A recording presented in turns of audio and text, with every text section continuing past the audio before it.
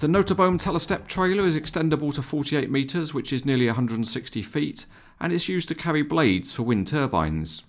This model is in the colours of the Swedish trucking company Thurhagen. It arrives in what is certainly a very big box indeed. But it is a high quality presentation box because inside there's nice foam rubber around the model parts. Opening the lid, and the truck only occupies a small part of the box. There's the Scania tractor unit and the Telestep trailer. There are also a bag of small parts which get used, but there are no instructions with this particular model. The thing that's made the design of the box as big as it is the wind turbine blade. And this is quite a heavy piece which is nicely wrapped in soft paper. When you get it unwrapped, it's quite an impressive piece, and because it looks quite dangerous, it's the sort of thing that would be taken away from you if you tried to take it on board an aeroplane.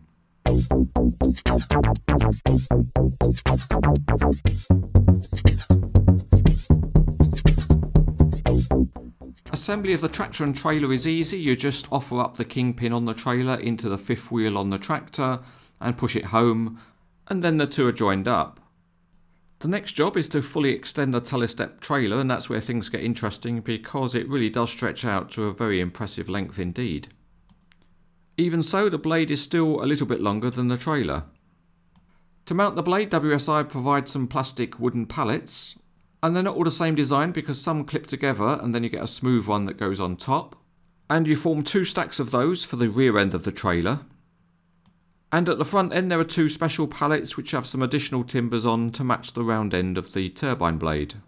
With the pallets assembled, they can now be placed onto the trailer, and I'll assemble it the same way that WSI show in their photos of the model. To protect the blades in real life, soft materials are used, and some are provided with the model, which is a nice touch. And you rest the blade on it, and then you secure it using a strap that's provided. It's elasticated and hooks onto one edge of the trailer. You just run it over the top of the blade and hook it onto the other edge of the trailer. That's all neat and it works quite well, and you just do the same at the two pallets at the other end of the trailer. With the load secured, you're then ready to display the model, and that might be a bit of a challenge because it's over 90 centimeters or 3 feet in length.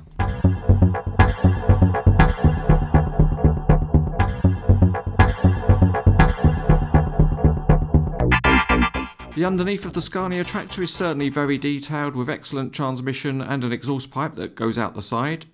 The tyres are good and they're mounted on really nice looking wheels.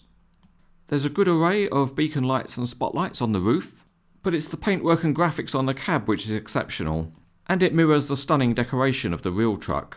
There are plenty of fine details on the cab, but it's the graphics which really catch the eye. The paintwork at the rear is really good too, because just the ridges of the non-slip surfacing have been highlighted in silver, and tiny bolt heads between the wheel arches are highlighted too. At the rear, good quality lights, a number plate and more graphics add to an authentic look.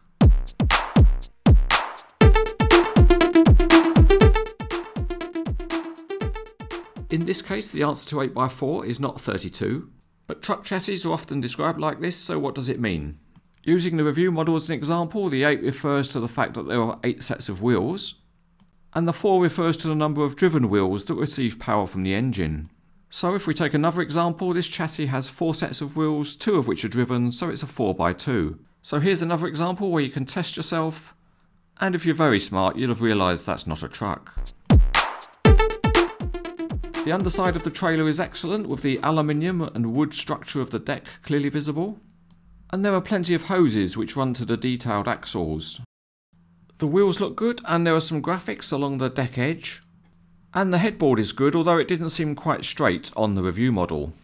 The deck surface is very good, and there are tiny screw holes in the wood effect planks. And the rear of the trailer is also busy with plenty of detail. The big resin blade is simple but effective, and there is some slight texturing at the hub end to represent a cover. The red parts are also finished well, so the whole thing looks pretty good.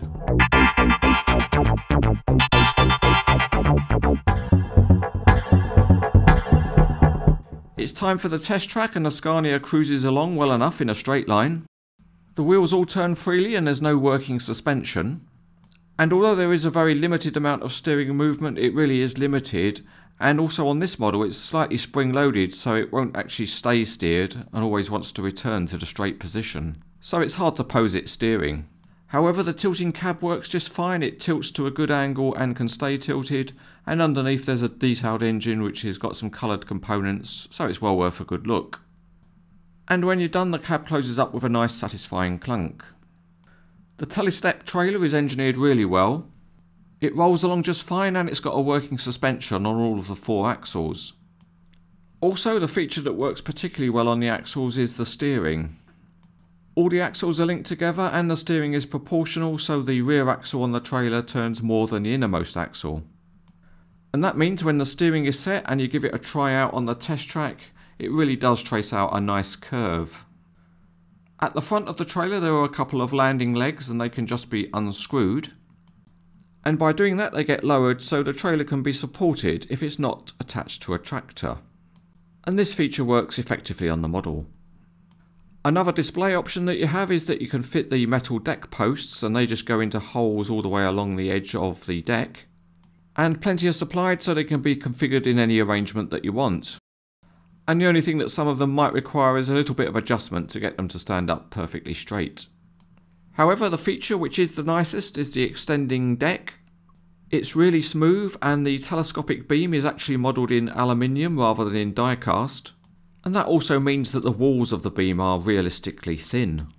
So it's a great piece of model engineering, and there's also a transverse beam which slides along, and you can position that anywhere too. The Telestep trailer is an excellent model with great detail and features. And on this model it's combined with a Scania tractor which really looks stunning in its colour scheme. In summary, it's a big impressive model, and it's one that's outstanding.